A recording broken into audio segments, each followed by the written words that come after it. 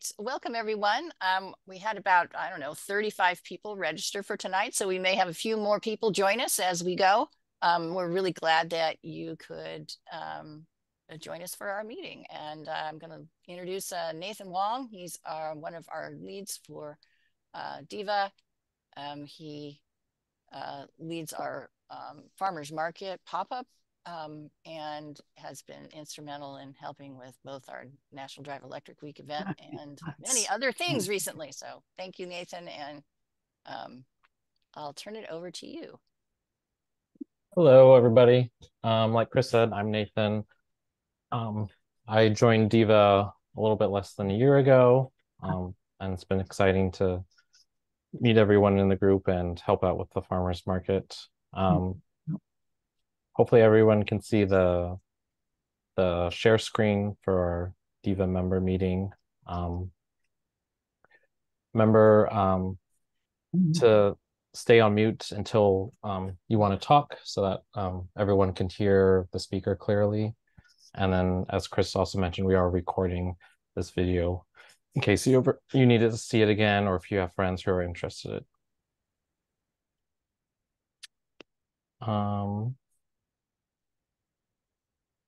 Before we get into more presentations,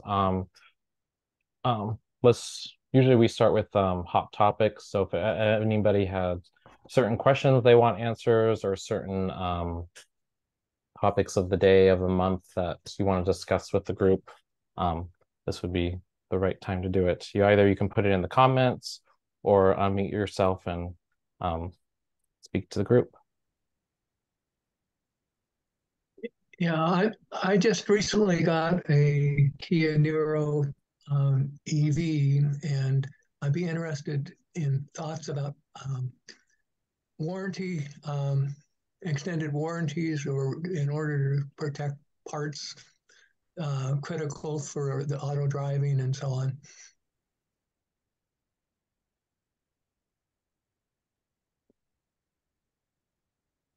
Well, interesting. Does anybody here have some expertise in Well, my suggestion would be, and I'm sorry, I missed the vehicle that you purchased. Which one was it? Kia Niro EV. Okay. Hey, did you get it new or was it used? It's new. New? Okay. I think what I would do, at least personally, because I almost never, ever buy an extended warranty because they're usually not worth it. What I would do is you should have at least a 3 to 4 year warranty on the vehicle. So just wait and see how it does. If it's fine and reliable for the first 3 years you own it, you're not going to need an extended warranty. If you have a lot of trouble, then maybe it'll be worth it. It just really depends. Some vehicles, even on a global basis, they're really reliable, but sometimes you just get a lemon. And so, you just have to kind of play it by ear. That's my thought. I can't say, well, you should always get a warranty or you should never get a warranty. It's just really, you have to wait and see how your vehicle does and then make the call then. Yeah, that was my assumption, but assuming that it made sense.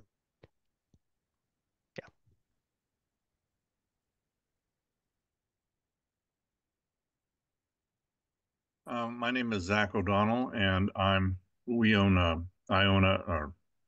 my wife and I own an Ioniq 5 and a plug-in hybrid SUV.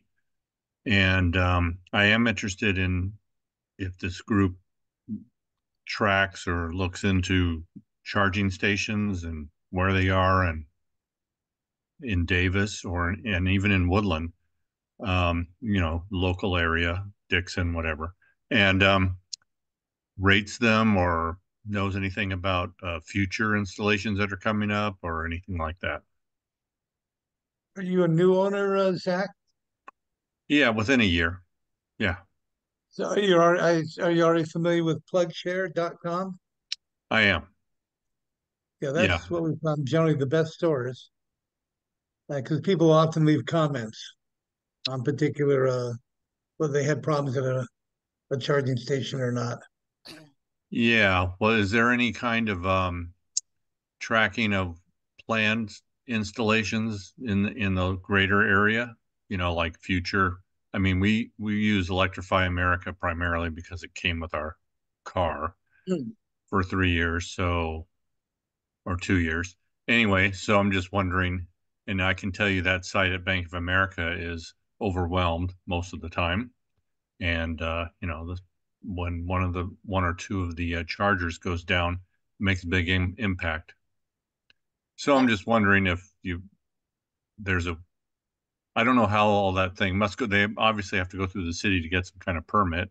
So I don't know if there's any tracking of that or future sites planned by companies or anything. Anyway, that's so Zach, some of the future site stuff, unless it is being paid for with sort of government dollars, it typically it just lands. So like the Bank of America stuff, it went through permitting with the city, and the permitting staff didn't even notify our sustainability director, who, you know, was as surprised as us to see those land where they did and when.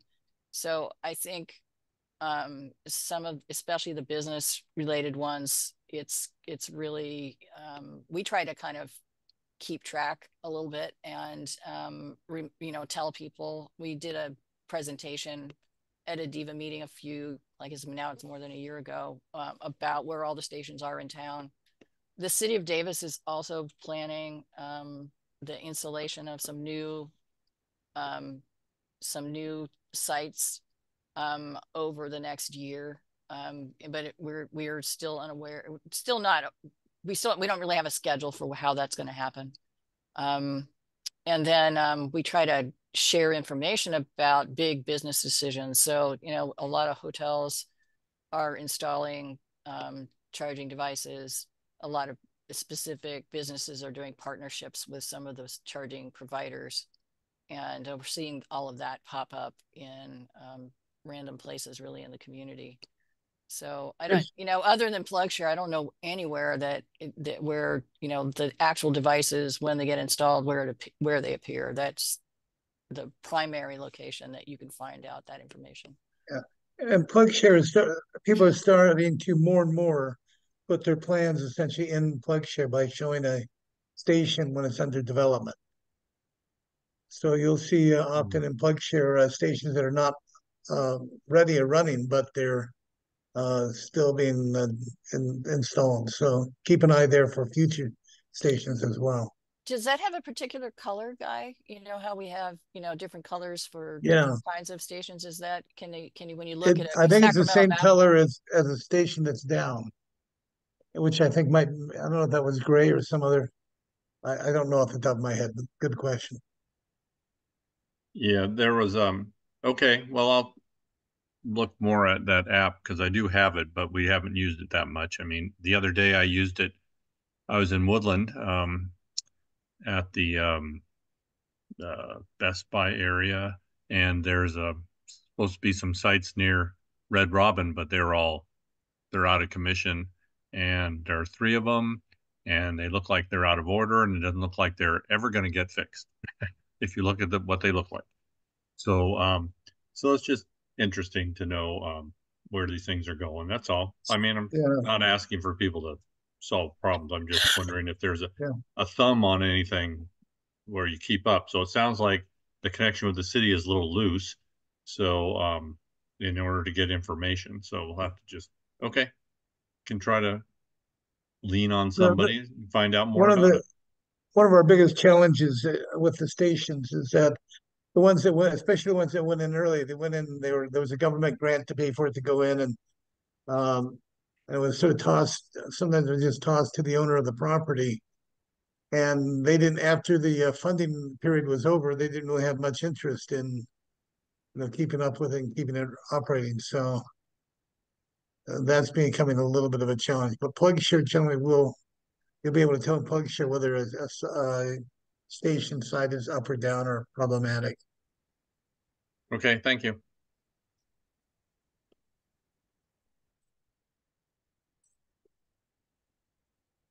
Any other questions? Do we have any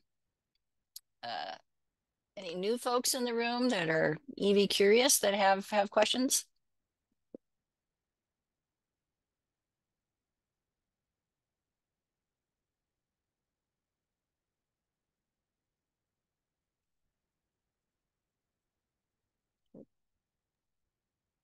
Maybe I will ask a question though.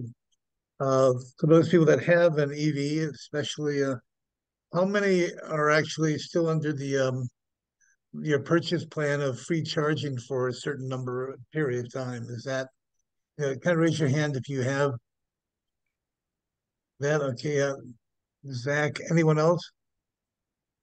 One of the reasons I asked that is it's been discussion for a while now. Is that some of the charges are getting clogged, a lot of congestion because so many people, instead of charging at home, they're incented now to just go charge at the public chargers because it's free versus having to pay it at home. So there's been encouragement by of the auto manufacturers to stop doing that because you're providing too much congestion at the chargers. After people stop getting free charging, then they typically will charge at home and such. So anyway, I don't know. I mean, my experience, I'm not on mute, am I? Nope. Okay. Yeah, my experience, I mean, I've got free lifetime supercharging on my Tesla and I don't use it. It's too much trouble to go to the supercharger and charge. It's so much easier to just plug the darn car in. I don't care that it costs me money. It doesn't cost that much. So I just plug it home. I don't So even use it. I have a follow-up to that, Peter. So Yeah. is too much of a hassle because it's overcrowded or they're broken when you go, or just you don't want to just drive there? No, They're because I don't not want to close drive there. by? I mean, I have no other reason to go to the charger except to charge the car. So Well, why yeah. would I? Yeah. Okay. Now if I was going, say, to the Galleria, because I live in Roseville, then yes, I do take advantage of the car charging because I'll pull into the charger and plug it in while I go in the mall. But if I'm not going there, I'm not gonna even bother. For us, the huge difference is the speed because of the superchargers way faster than my house. Oh yeah, yeah, sure, but you So know, that's advantageous for us. yeah, well, it is and it isn't. I mean, typically people plug in at night and in the morning it's charged, so speed is irrelevant as long as it's full when you need it in the morning. Sure, Who that's true. cares? Yeah, absolutely. there are times, of course, where you end up running low and you have to run out for that quick charge, and almost like suddenly realize you're low on the gas on your gas tank, and you Yeah, have to go quickly to the gas station. But I'll yeah, tell you, it is so nice not to have to make those gas station runs, yeah. or not to ask your partner to say, "Hey, oh, on the way to your work, you got to stop by the gas station." You know, that's the convenience of being full in the morning is awesome. Yeah, no, we've had a situation a couple times where we plugged it in to charge, got up in the morning to go and found out, oh, it didn't charge. Oops. So we had to go to the quick charger, but typically it's not. We only use the charger if we're going beyond the range of the car. So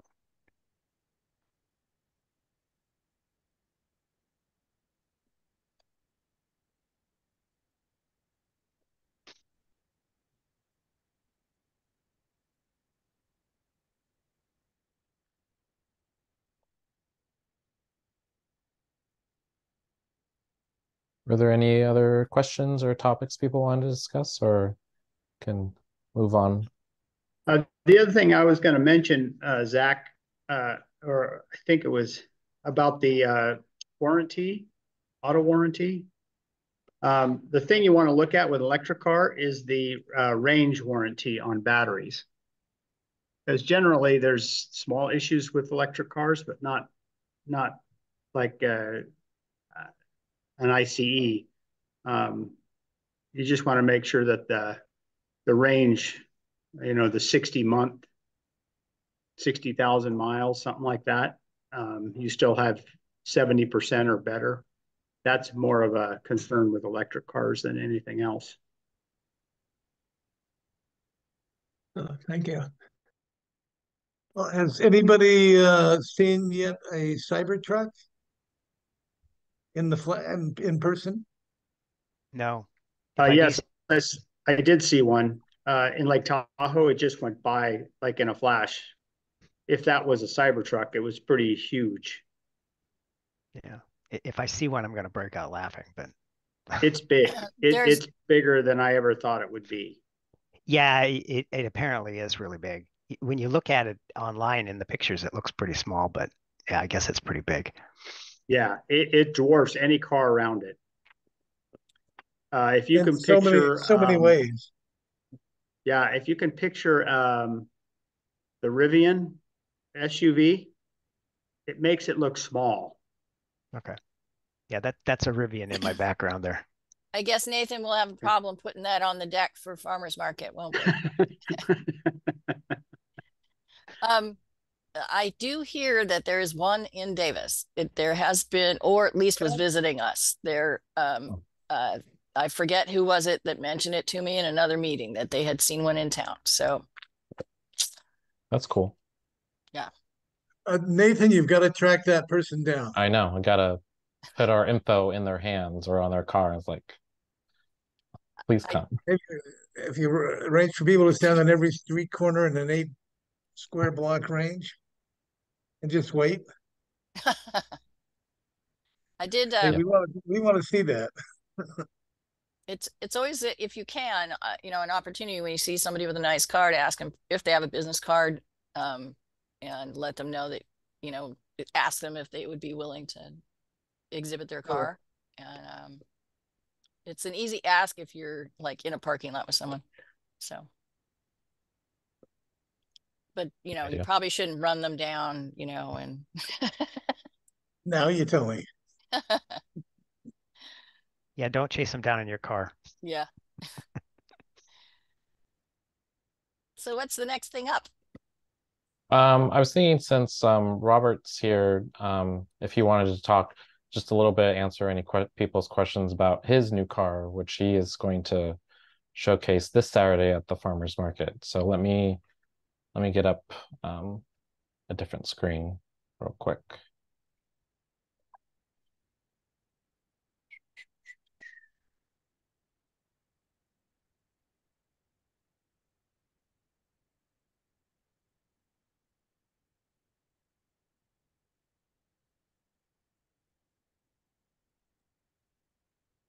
So yeah, Robert, if you want to maybe just talk about why you picked this EV, what got your interest, are you happy with it, and anything you want to talk about? Okay, yeah. I've going back a couple years. Heinrich Fisker started a car company. It was called the Karma Fisker. So I knew about that car 20 years ago. The company went out of business. It was a small sports car. It had the signature solar roof on it. So does the new Karma. So does the new Fisker. And this is his newest car. This is his car company that he started. For what the car is, it rivals some of the more expensive electric that are being offered, like Rivian and Lucid and things like that. But it's coming in at a price point that's pretty reasonable as far as this car goes. It's got autonomous drive capabilities, but it doesn't have the software yet. A lot of the stuff on the car still has to be worked out as far as software goes. But as far as the car is driving, the car drives really, really well. It's more car and more than I ever thought I would drive or own in my life. But because I knew and I followed Heinrich Fisker for so long, when I found out he was going to be bringing this car out, I was excited about it. So I did put the $250 reservation down, which was refundable except for $25. And then they asked before you did the test drive to put down a $5,000 non-refundable deposit. And that was hard for me because it was a lot of money. I knew it wasn't coming back if something went wrong. And that was about a year and a half ago. So once I got a chance to test drive it, I went down to Corte Madera and they had 3 cars down there. And I test drove the Ocean One, Fisker Ocean One. And I was very excited once I got to drive it. The car is made in Austria by Magna Steyr, and the company builds the Jaguar I-Pace, Mercedes, a couple of different other types of high-end cars. So I knew that the construction was going to be pretty top-notch. As far as the specs on the car, it's quite heavy. It's 6,000 pounds. It's got 113 kilowatt hours of battery, 564 horsepower with 543 foot-pounds of torque. It has a 0 to 60 in 3.7 seconds, and you only get 500 of those. And then after that, you have to change parts. So I haven't tried it yet. I'm afraid to see what that would be like. So I haven't actually used the boost mode yet. But we'll have to try it out on the drag strip somewhere to see. This car comes in at the car that I have, and it pretty much is the one that you're looking at. Same color. It's called the Mariana or blue, Mariana Trench, being that dark blue. You can get it in flat black, or you can get it in a semi-gloss. I have the semi-gloss, which gives you that flake color. The Ocean One has the 20-inch wheels. I got it with the 22-inch wheel that fills the wheel well up, just like it looks like right there. It also comes standard with California mode, where one button, the top comes back, all the windows go down, including the small doggy windows in the back. They all lower to give you an open feel, almost like a convertible. And it does feel like a convertible when you're driving it. And you can do that on the fly. It's pretty incredible feel. With this tow package I got, it's capable of towing 4,000 pounds with the electrical, which gives it the ability for self-leveling, braking, and then also the steering. The price point came in at $70,199, so right at $70,000, $199. So, I mean, when you're looking at the Lucid Air or the new Lucid Gravity that's coming out, would be more comparable to this one. I could easily see that it's going to be a third of the price, maybe not quite that much, but I don't know. The price point for that's going to be pretty high. This is all-wheel drive. This car here that I have, the Ocean One, all-wheel drive, 2-motor, and it's got a range of 360 miles. Realistically, I took it down to LA, and I stopped once, which was pretty good. And comparatively speaking, the last car I had was the Nissan Leaf Plus, and I have to stop twice with that car. And it had a 230-mile range. So 360 miles is really, really good to get to LA. And it was only like $76 round trip to charge the car. Whereas if you drive with gasoline, it's going to be well over $200. The insurance on it wasn't bad. It's $700 a year, full coverage with USAA, which surprised me for a price point that high. This car here, the Ocean One, is only 5,000 of them made. I just looked on the website today, and it looks like they have 20 Ocean Ones available that probably people backed out of and didn't purchase them. In other words, they put in their money, their 5,000, because that's the only way you could have done it. And then they backed out for whatever reason and didn't take the car. But it looks like there's maybe 15 or 18 of them in California, La Palma, Rio Linda, and then a couple other places. And they're all set up as far as the tow package and things like that. So there are a few of these cars left. After this is sold, there won't be any more launch vehicles. There won't be the One anymore, Ocean One. It's going to be called the Extreme, and the Extreme will be the 360-mile all-wheel drive, 2-motor, and the price point will be less, I believe, than the Ocean One. Because the Ocean One was a launch car, I'm thinking that it's going to be down. Also, they've announced towards just until the end of the year a 1.99% interest rate on purchase. I didn't get that because the there's the price point on the Extreme One. I didn't get the 1.99. I just went through a bank and got it. But I think it's available just through the end of, I think January 10th is what I read. Also, I think you can ask Fisker, but I think they're going to take the $7,500 that you would normally get on these 20 round cars and take it off of the price of the car. In other words, because they're built in Gaza, Austria, they're not eligible for the $7,500 federal rebate.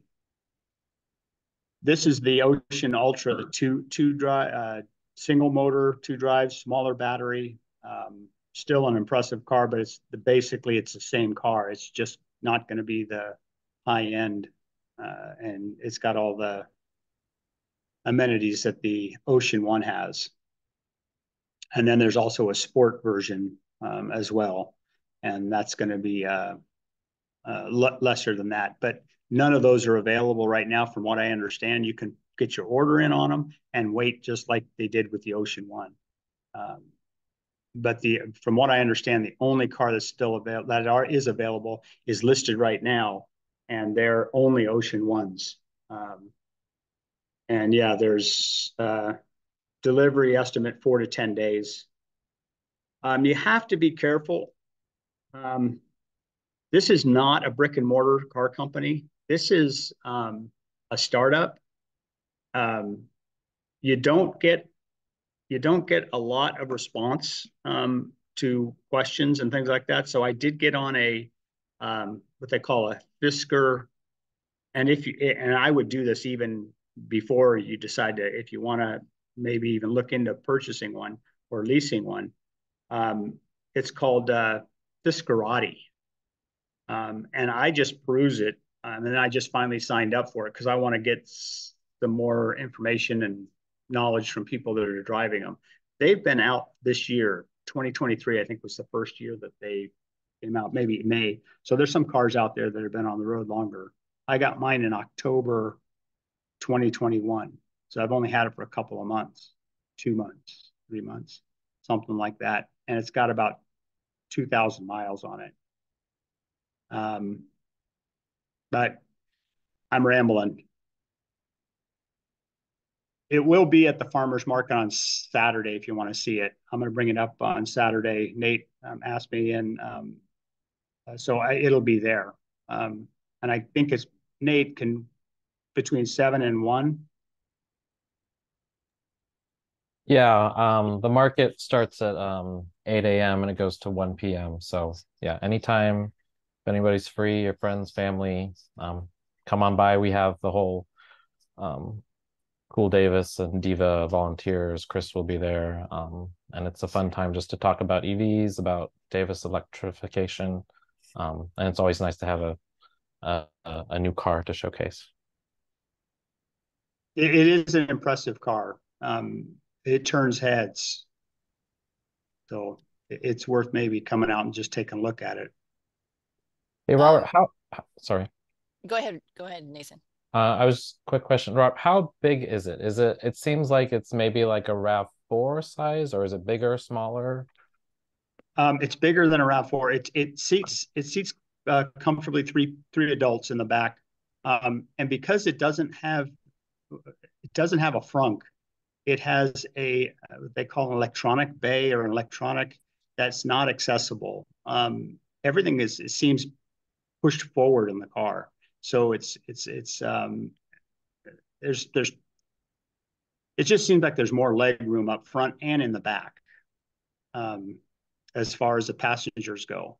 And then the cargo area, I just made a Costco run today and I filled it up, and it still had room. it's a good size. It's a good size.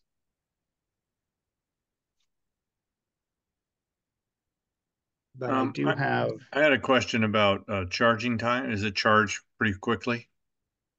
Yes, it is capable of charging 350, but I've only been able to get, when I went to LA, I've only been able to get it to charge to 160. So I don't know whether it's throttling back the charge company or the car is throttling it back.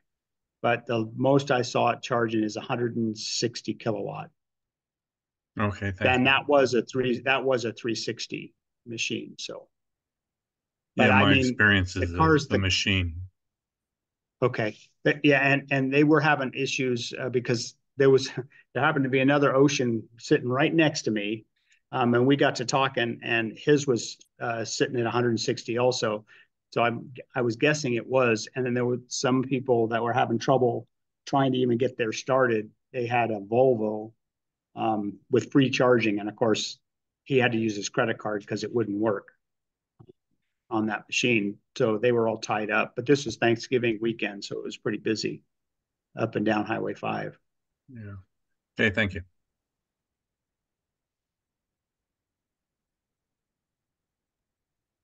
I have a question about the solar roof. So is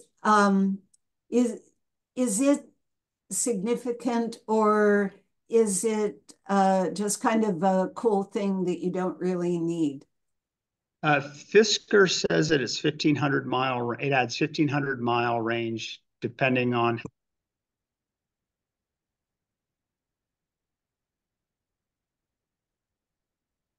Can everybody hear Robert? Robert, No. No. Can you try that again? We lost you. Or can't hear you yet.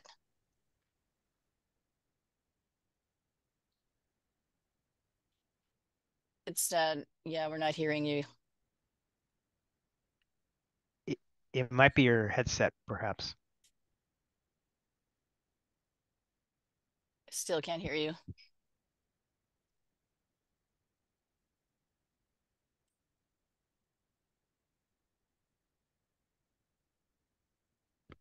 No.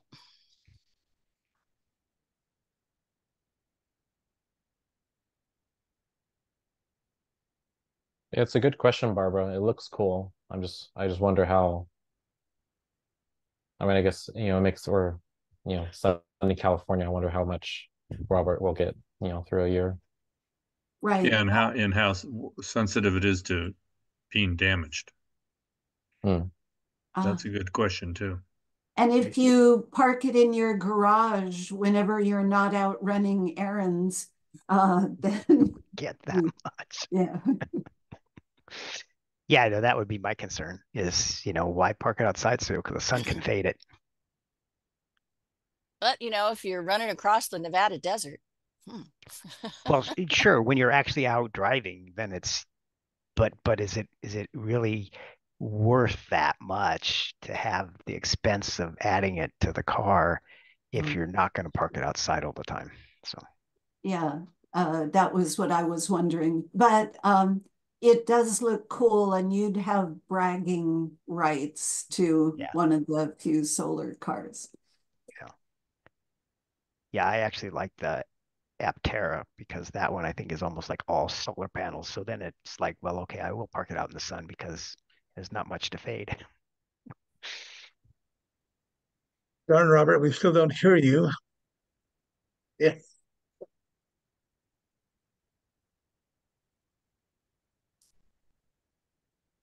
Well, I guess we'll have to move on, but if your sound your mic does come back, maybe we can add you back at another time in the meeting. Robert, you could also try exiting and come back in, see if that helps.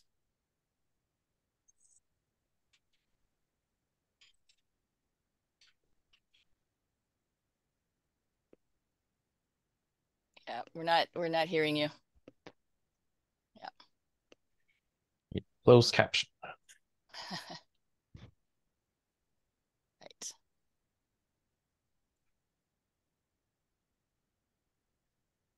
Hey, Guy, were you ready to talk about the changes to the IRA tax credit for next year? Or Yeah, I think I can. I'm just going to plug in just so we don't my machine doesn't die mid presentation. Let me do that. So my next, Nathan. yeah, if you're All ready. right. There we go. And am I allowed to share? Yeah, I stopped sharing. Yeah. Oh, can I? Have I got the privileges? Am I honored enough to be? Let's see. Share screen. That looks like kind of it. Can't see anything yet, though. Oh, I'm now, just now getting it's there. working. Now it's working. Yeah, and hopefully if I go also, um, where do oh,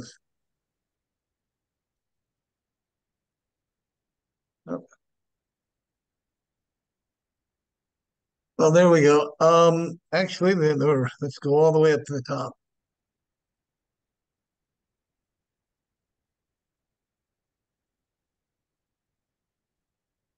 So I got two things to talk about. The first one is the Inflation Reduction Act. As a quick reminder, um, it is there were two primary goals, is what our take is on it. The first is to get increased significantly and dramatically manufacturing in the U.S., particularly with batteries and EVs. So all the incentives and all the pressure is to shift manufacturing to the U.S. And they're doing that by saying you only can do EVs that are produced in North America. They're giving the manufacturers, not just the buyers, but they're giving the manufacturers credit for every kilowatt hour that they produce of batteries. And they've had well over $100 billion of investment come into North America, and it's continuing to grow. In fact, a lot of the companies are actually shifting into Mexico from Asia to add more production down in Mexico. The second big aspect of the IRA, as a reminder, is that um, is to shift the enablement of buying or the incentives for buying EVs from just the wealthy, the high end, down toward the middle and the lower end of the our population groups. So they did this by adding incentives for used EVs for the first time, and they had put caps on the income. If you make too much income, you're not eligible. If you're married, it's like 300,000 for a new EV. It's a income cap, or single about 150,000. And they have also similar caps, about half those numbers for getting the incentive for used EVs. They also have restrictions on the price of the EV, $80,000 for an SUV type and 55,000 for a regular sedan. So again, trying to say, hey, we're going toward cheaper cars, although $80,000 is pretty expensive. But anyway, cheaper cars and income caps. They're provided also EVSEs to low-income areas to help provide charging. Now, it's key to understand that this is not indexed to inflation. So every year, essentially, it continues its downward push toward low and middle income. The a very negative thing. We got this bar. You can't see it, but I've got a bar in the middle of my thing. But it is limited. The incentives are limited to your tax liability for the year. So if between what you paid in taxes and what you owe at the when you settle up with the government during tax filing, those end up putting a cap on how much of that $7,500 you can receive. And you get the choice of picking the year, though. It could be the year that you buy the vehicle or the year before. So there's a little bit of variance in there. But now the good news on this is that for 2024, the buyer get that incentive, not just when they file taxes, but at the time of purchase. And it can be for the down payment or just reduce the price of the vehicle, and the limitation to your tax liability that was mentioned a few minutes ago, that's gone.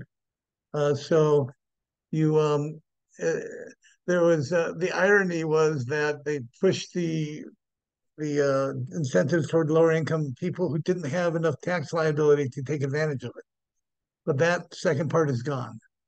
So then sorry, back here. They were so it's for again this point of purchase is for either new or used vehicles, but it has to be from a dealership. You can't get a used EV from a third party and get that incentive at point of sale or even after. So, but some things are similar to the prior to 2023. The MSRP limits are the same. Income caps are the same. If you tell the dealership that you are eligible to get the incentives, that you are under $150,000, I think, for a single. And it turns out when you do your taxes, there's a form that you have to fill out, and if you, sorry, and if you end up not being qualified because your income is too high, you have to pay back that $7,500. So it might be that you could get the interest free for a year, but anyway, you really have to be confident that either the prior year or the current year that you're buying the vehicle, that you will fit within the income cap. And unfortunately, and I talked to state agencies to determine this, that the $7,500 or the 30 or the half of that in some cases, that does not lower the price of the vehicle with respect to sales tax, full sales tax. All right. There we go. So the second part, the challenge is that they're tightening up, and they will do for the next several years, tightening up the requirements for the manufacturing of the EVs, where the battery materials come from, where some of the pieces are manufactured. They're tightening those up, and they will tighten them further each year. And it's kind of complex, so I'm not going to get into that aspect, but recognize that each year, the cars that are eligible one year may not be eligible the next year. Or a car now gets a new production location for their production, or the manufacturing the new materials for the batteries from a different location, and suddenly they are eligible. But it's dynamic, and technically it can even change mid-year. So you really have to kind of, when you're shopping for EVs, it's a little bit of a challenge, but you really have to try to look into the EVs that you're interested in and see what their current status is. And again, that changes, each calendar year. Not from a country of concern. That's China, Korea, Iran, and such. So material can't come from there. To help you determine this, and it's a bit of a challenge. You can go to fueleconomy.gov and get the list of vehicles that are eligible, but that site so far has not been updated for 2024. It's current as of the date that you look at it, because even mid-year it can change. So that's a definitive source. So be careful if a dealer tells you, hey, this qualifies, confirm it by going online. And it's highly dynamic. Like I said, this is really changing a lot. And the scary thing is that we understand that even within the same lot, the same model, if they change where they got their batteries from, and it's not evident even from the outside, one vehicle might be eligible and another is not. So challenging. Looks like for the next year, these are the guesses we have so far of the vehicles that will receive the credit and the half credit. Now, if you're looking for a vehicle that's not on this list, maybe a Fisker, you can always do the other approach, which is to lease it. there are no restrictions. Income, MSRP, manufacturing the vehicles, those restrictions disappear because they consider the leasing company is really the first buyer, and they're the ones that get that $7,500 incentive. So if you lease the car, you can go to them and they'll take it, and then you can ask, see if they will take that $7,500 off on the rebate, probably off on your lease. They're not required to, but you can always go to another dealership. So onward. So before I go on to the next topic, let me open up. Are there any questions?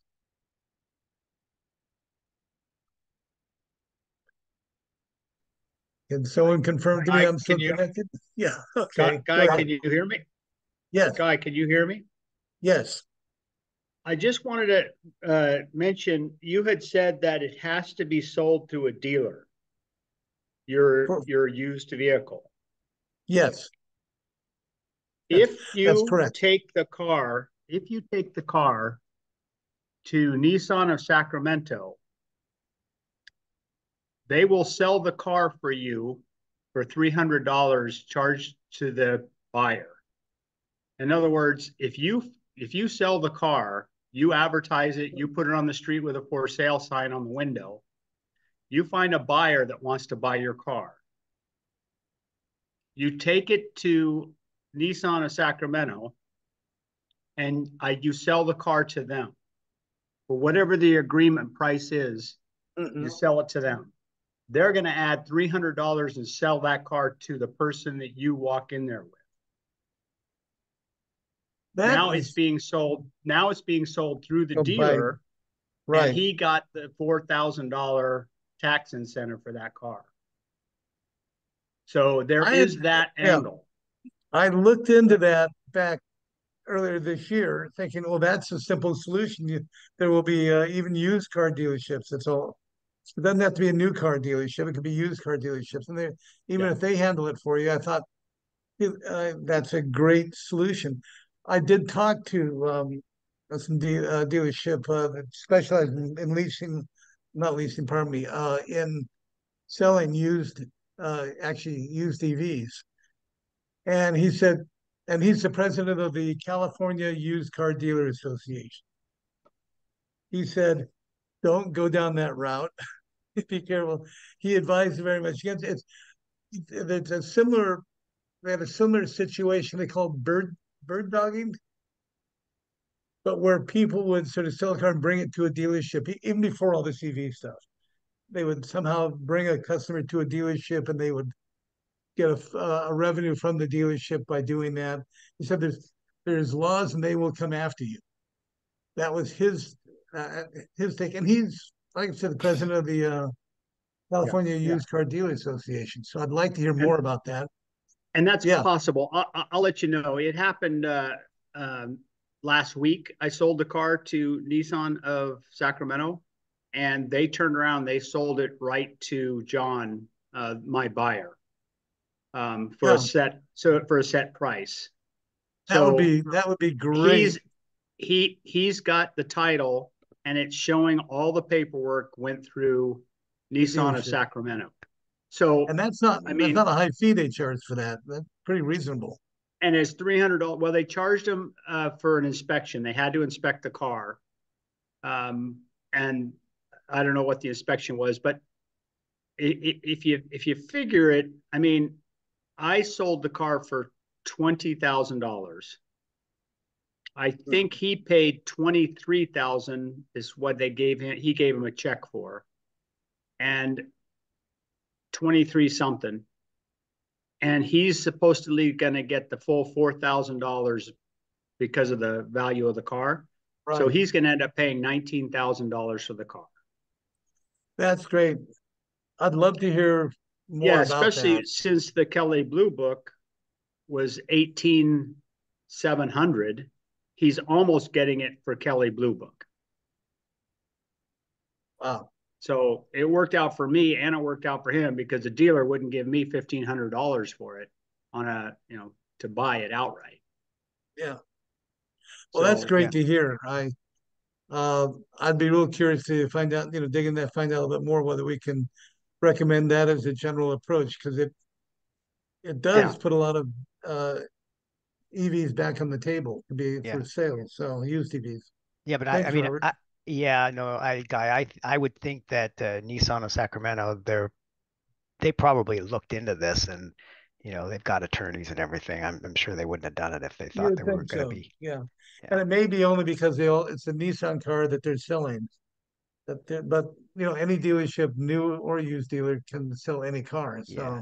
Well, but you see, I think this bird dogging thing, again, I'm not a lawyer. I didn't even stay at a Holiday Inn Express last night, but I think maybe it has something to do with them thinking that the people bringing the cars in and the buyers in are like employees of the dealership. And so then that was the reason why they couldn't do it.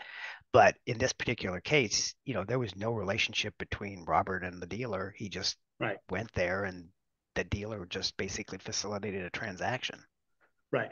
And I should say the only relationship we had is that was a company lease car that I purchased from Nissan, and I bought it through them.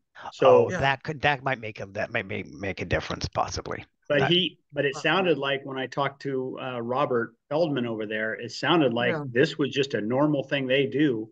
They will buy your car and sell it to your customer for a $300, and it sounded like that's a program they have, and not just EVs, any car. Can we get them into their next meeting to talk about this, share their program? Yeah, I'd like to.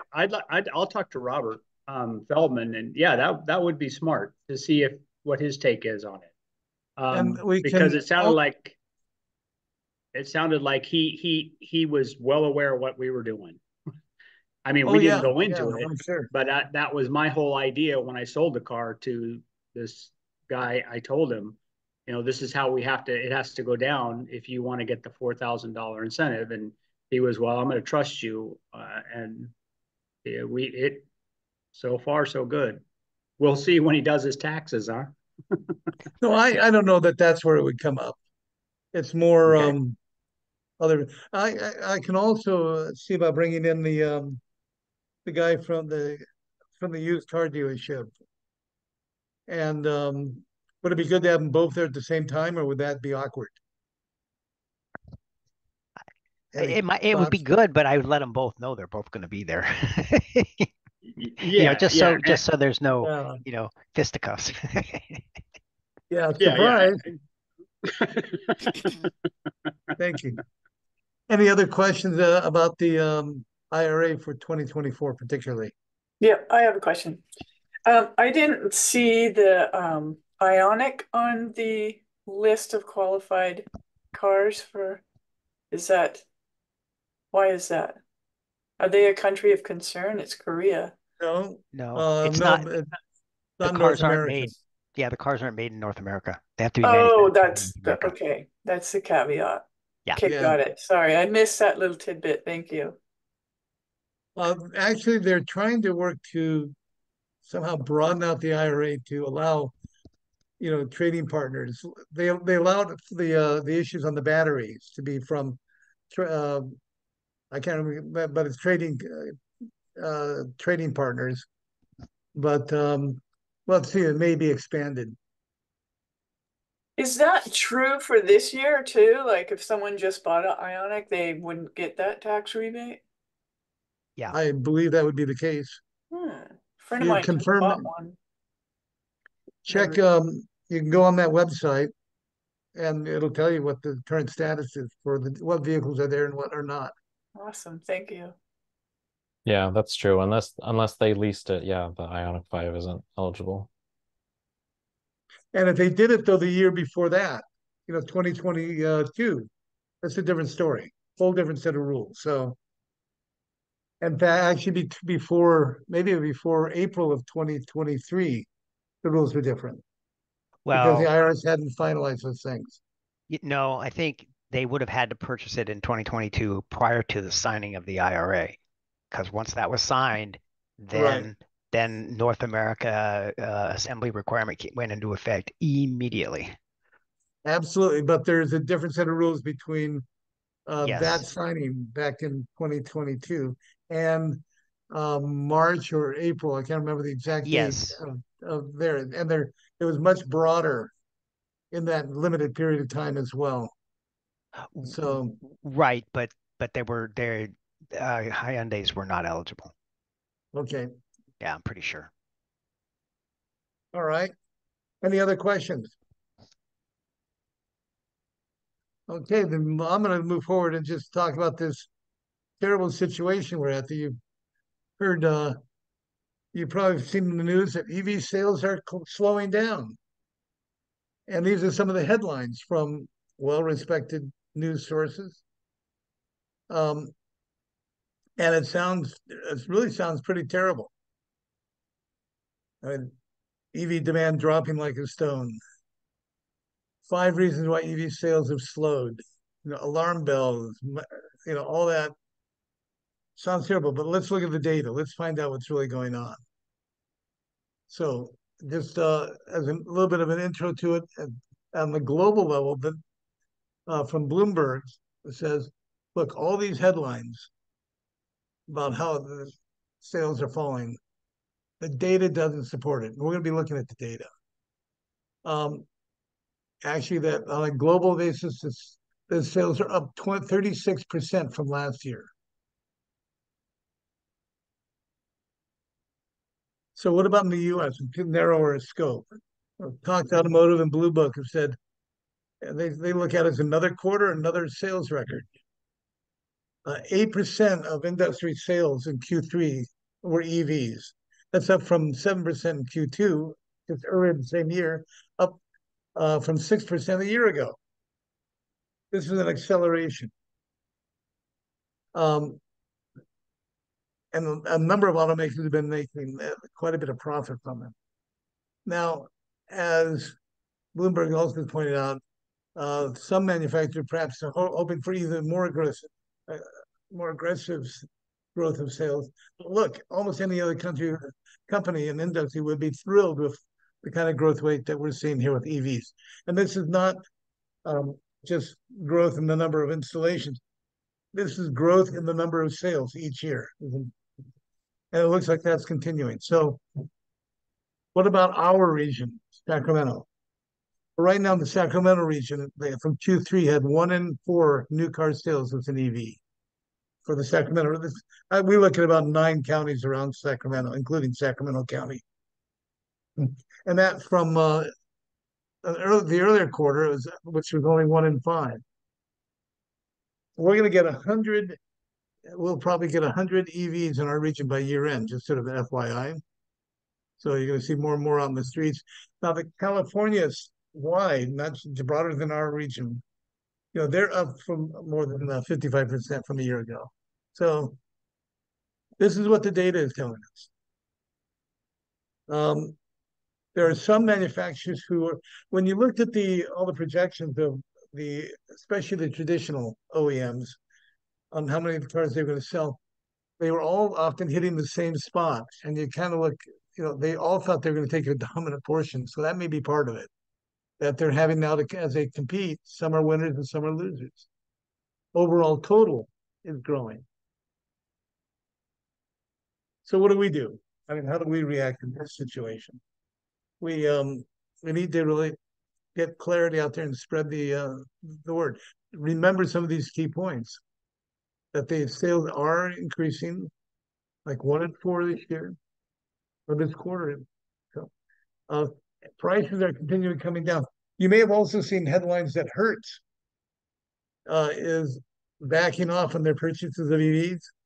One of the big reasons is that their resale value has been dropping. Why has the resale value been dropping? Well, new car prices are dropping. So that hurts them when they go out and try to sell a used EV when the new EVs are coming down in price. So prices are dropping. We've got the IRA putting incentives at point of sale. This is we can get this kind of word out and this information out and tell people that, hey, you see the headlines, the data does not support them. Any questions? This is Zach. I only have a follow-up. This is to my earlier question about charging stations, because I think the two are related. And I think if we're gonna be looking at EV sales and how they're growing, you got to wonder where the infrastructure is to support them. And certainly, I hear this from people all the time when I'm talking about EVs and they don't have one and I have one. That's the first question that comes up. Well, price of gas, and that goes up and down, and that changes people's attitudes. But the number of charging stations and media attention sometimes that they're in disrepair, and then people can't trust that they're going to be ready. I mean, I haven't owned the vehicle for very long, and we were hesitant to go on a trip to the central Oregon coast this past summer because the number of charging stations were few and far between, and you couldn't guarantee that they'd be working. And you don't want to be, being stranded is not something you want to think about. So, yeah, these are things you have to, planning trips is an important part of having an EV right now to make sure that you have places you can charge and etc. So, I think it's be worthwhile for us and to start looking at charging stations and how they're moving forward and who's tracking them, and there must be somebody that's tracking them. I don't know. Thank you. Well, what? Let's see, the IIJA. I can't remember what that acronym stands. The big federal bill was passed a year or so ago. Infrastructure Investment and Jobs Act. That's what it is. Putting a massive amount of money into EV charging stations, and the first one of those that just came online in Ohio. It takes a year or two for those to go from the money being passed in a bill to all the qualification periods and then the building and the permitting process and all that. So that was about 2 years ago. So they're just now starting to come online. It is a really major problem especially for non-Teslas. Yeah, go ahead. So, but Guy, I think I would add something about charging to this bulleted list here that basically says, what percentage of people charge at home, like reminding people about what all of their charging options are, and that there are tools like PlugShare and other things to understand what's out there and available for you when you're doing long distance trips. But in your regular commute, you can charge at home. That's where 90% of the charging is, except for the people that get free charging for 2 years or 3 years. But most of the charging is done by home. It's convenient. It's cheap. It's this issue on the charging station really only comes up when you're doing road trips, or you live in an apartment or somewhere where you don't have the ability to charge at home. And we're working on those issues as well. It's getting better.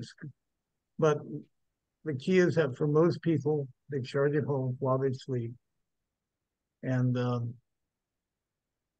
that's probably the most important answer to that question. Yeah, I mean, I'd say I've got both types of cars, and I mean, I agree 100% that the CCS charging stations, their reliability is terrible compared to Tesla, but we've never ever been stranded. We've run into chargers that don't work, but we've always been able to find a place to charge. We've never had to actually wait. Well, we had to wait like 2 minutes for a charger once, but that was it. Have you done any road trips out of the area? We have we're blessed with a fairly high percentage of stations. Well, I mean, define out of the area. I mean, we've gone to the coast.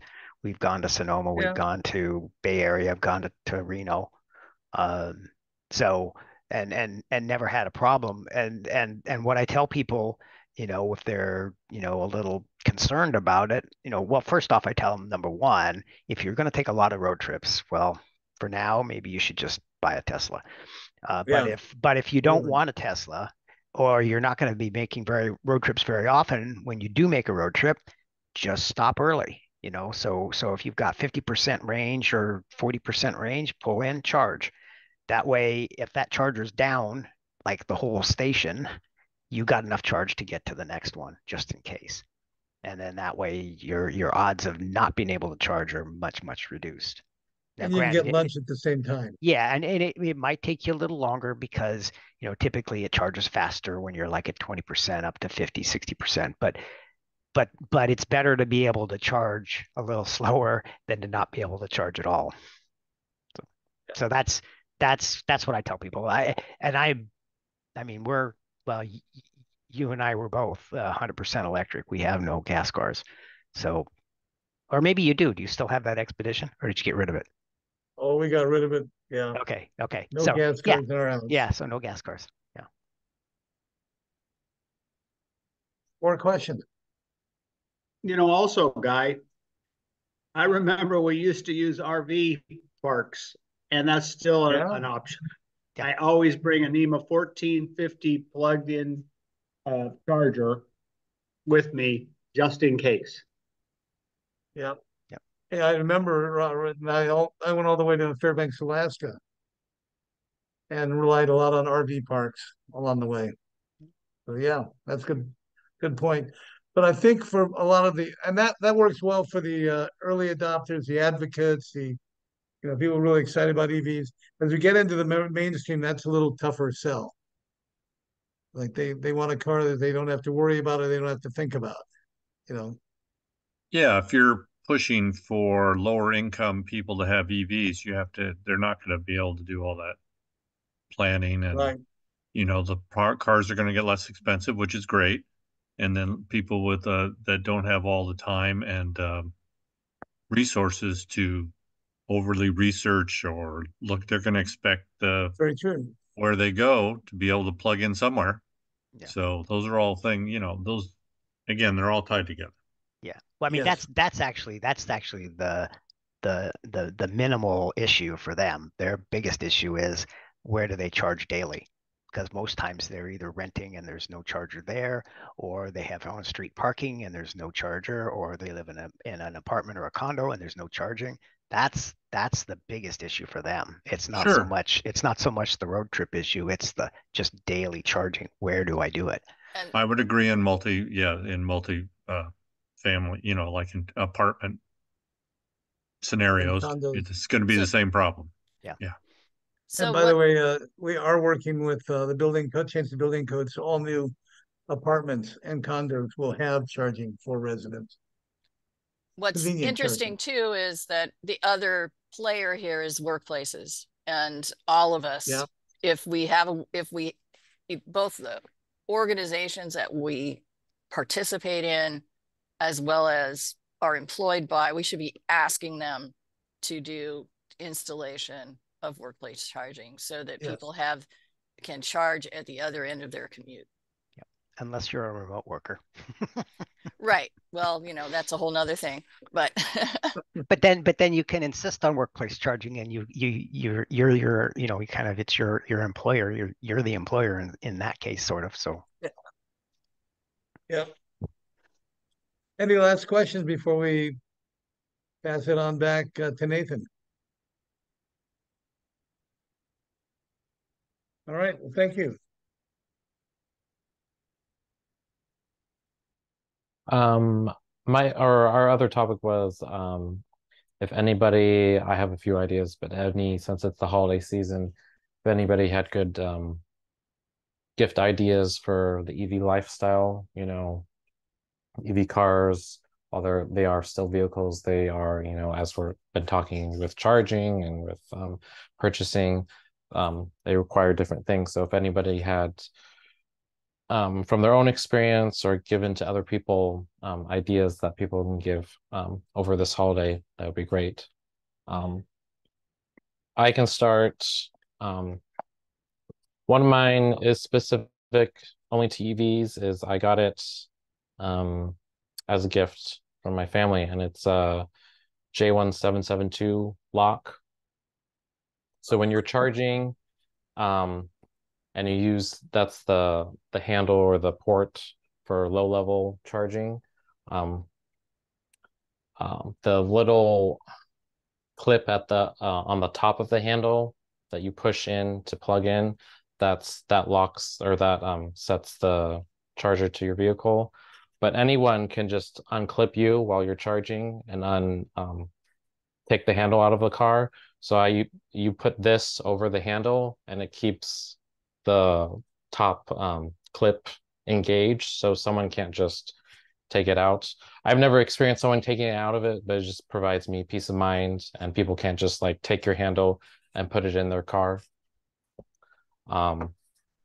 They're inexpensive. You can get them on Amazon, or I think my friend got it on Etsy.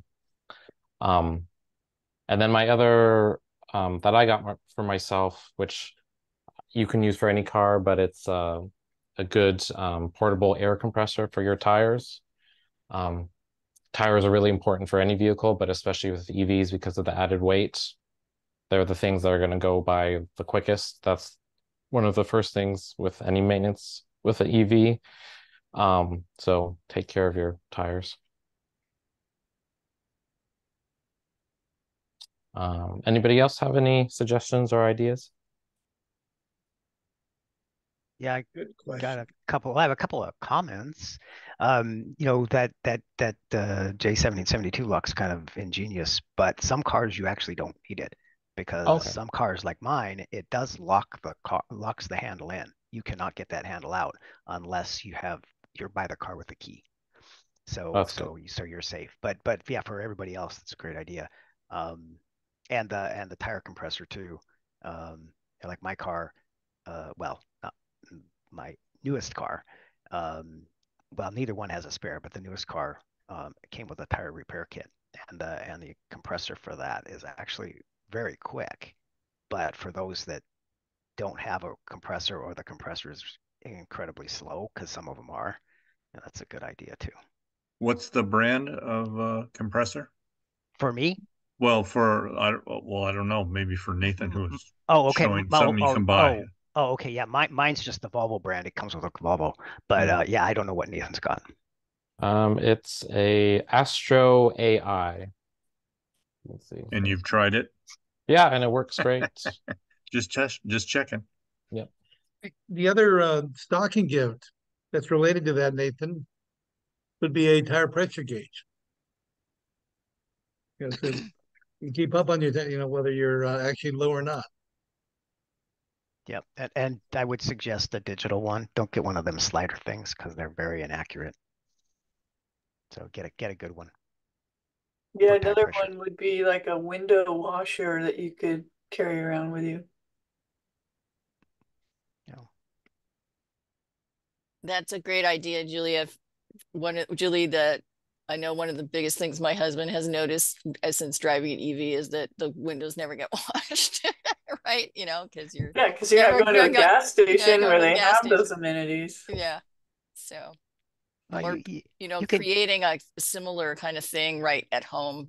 It's easy for you to grab and clean the windshield. So I can tell you what I would want somebody to give me that was EV related. So since we have an early model Leaf with very limited range, I want long underwear, earmuffs, and a lap blanket, so that I don't even have to use the seat heaters. I usually dress like I'm going on a dog sled when I get into my car for the winter.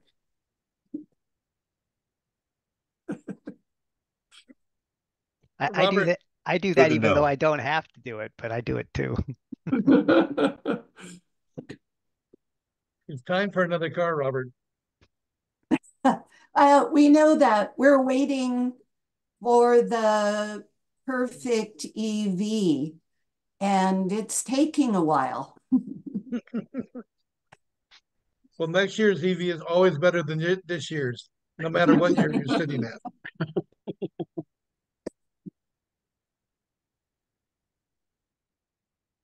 I can relate to your comment on the Leaf with the short range. I had one been driving since 2017, and I'm just switching up to something that's about 250-mile range, and I'm really looking forward Yeah, yeah. to that.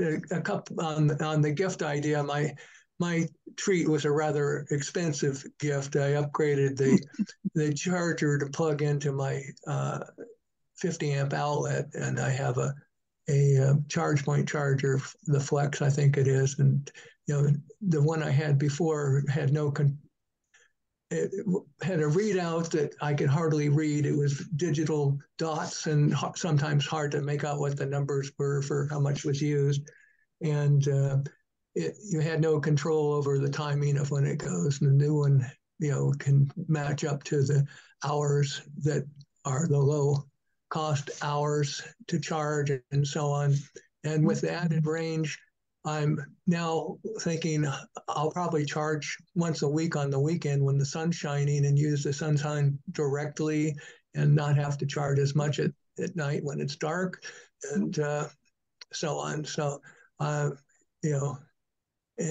with regard to the issue of the infrastructure and so on, my take on this, and I did used to work for the Air Resources Board, so I first went to Japan to see a hybrid car, 1998, just on my own. We happened to be there, but we got our first Prius in 2010, the Leaf in 2017. We upgraded our solar to support the Leaf, and then we had extra capacity, so we upgraded to a plug-in Prius, and to be able to do more electric driving.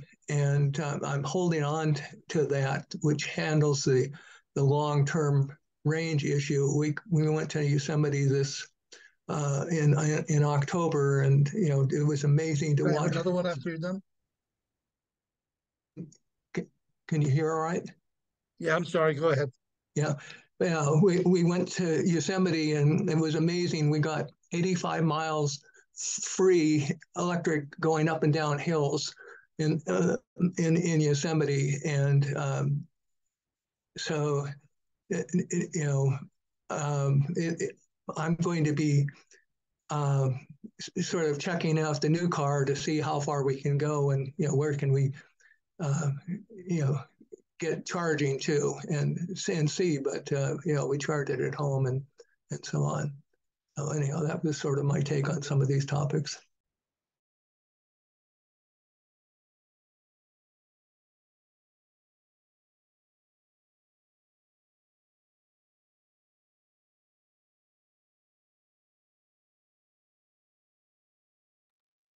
Okay, I think we have about 4 minutes left. I don't know if there's any other random questions or ideas, or ideas are always good. Hearing about what you'd like to hear about for our next meeting, which will be in February. That would be great. Also, if you have a suggested site for that, that would be awesome as well. We're trying to do some of the meetings in person like we did when we were at Muir Commons. So any comments from Kim or Jerry?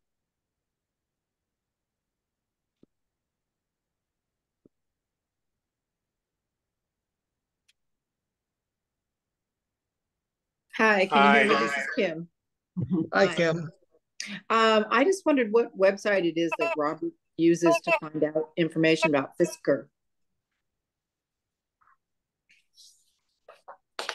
You'll have to type it in, Robert. That'd be great. The website it's Fisker's website. Oh, he's back. But the one I've been using is called Fiskerati. How do you spell it? Fiskerati. Okay. Like Maserati, but Fiskerati. And those are just the owners. And I think Fisker has been monitoring because they do comment on some of the issues. Perfect. Thank you. You're welcome. Hi, Jerry. Come and see me on Saturday too.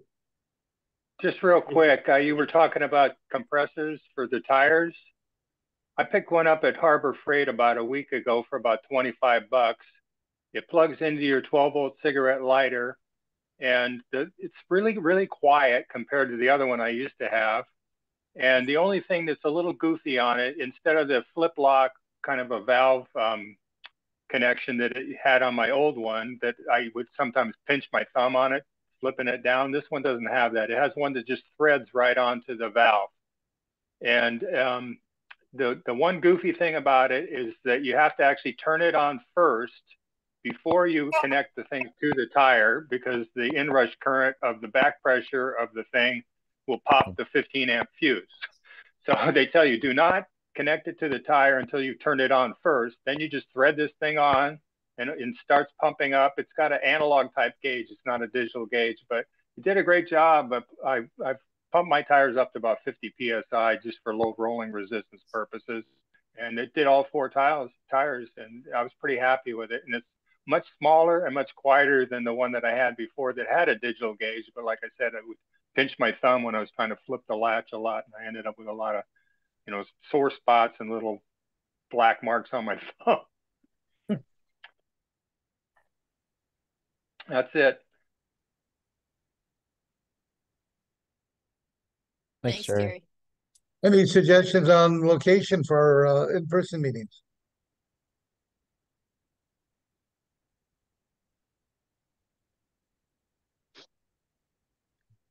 Do some of the dealerships have some larger meeting rooms? And Chris? Well, what about that room that we used to use, that one building over on, was it like 5th Street or something?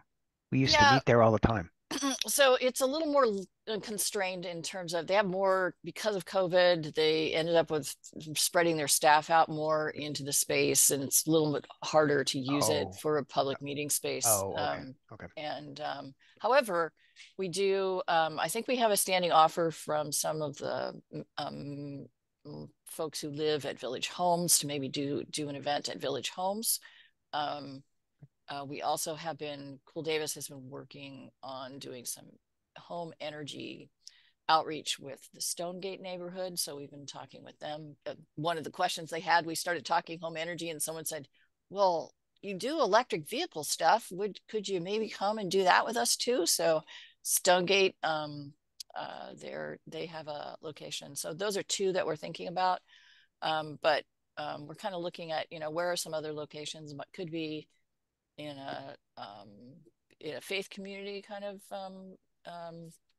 location, any place that's got a fair, a good size meeting room, really. And ideally, we would really like to be able to do a hybrid meeting, and so to be able to offer a live stream during the event, so people can.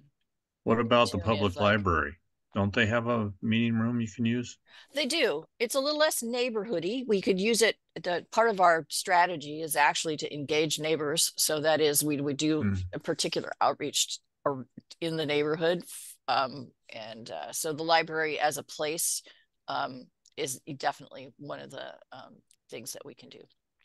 And we have a new library coming in South Davis, although I don't think we're going to see that for another 5 or 6 years.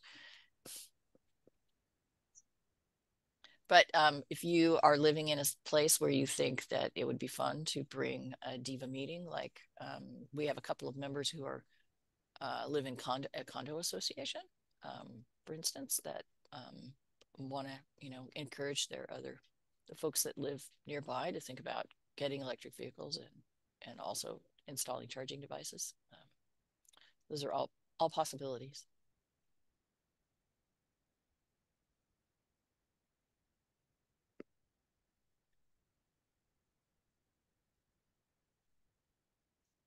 Well, I guess if we are done for the evening, we will thank you again for joining us. It's great to see everybody, and look forward to seeing you in the new year. Just remember Nathan, I don't know if you want to pitch the leadership team and when they meet. Oh yeah, our next DEVA leadership, if you want to help out with us, plan meetings, get speakers, is next for this month, next Monday, the 18th, at 5:30 over Zoom. So if you're interested, leave a comment, email the DEVA email group, and we'll get you signed up. Well, thank you, everybody. Always good to see you. See you in person next time. Yes. Thanks, Barbara. Thank you. It was very interesting.